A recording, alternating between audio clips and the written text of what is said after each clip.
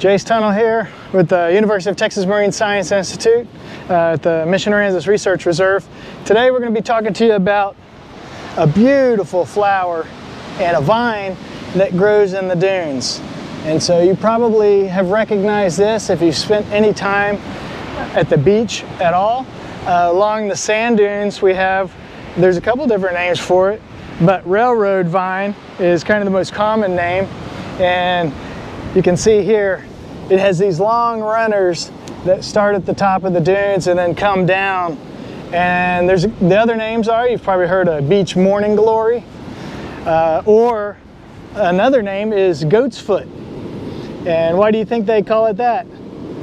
Well, you can see there, it kind of looks like a goat's footprint, right?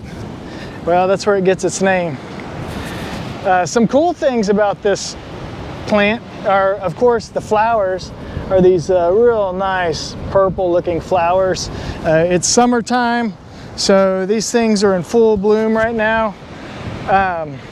The other thing is, this is always one of the first plants that establishes on a dune. And so they're real salt tolerant. Their seeds are salt tolerant. They can get in the salt water. They're not going to die. They do just fine.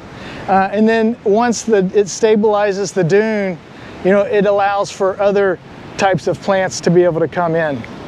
And so, another real common plant that you might find is, the sea oat. Now, you'll be surprised with some of these here these are found all over the world.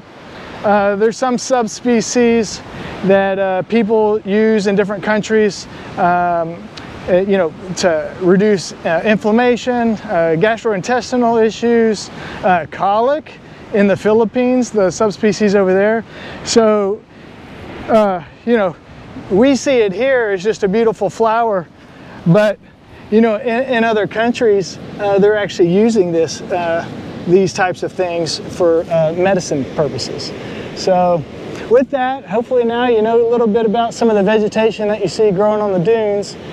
And if there's any other type of things you want to know about the sand dunes and things like that, just let me know in the comments and I'll be sure to bring it to you.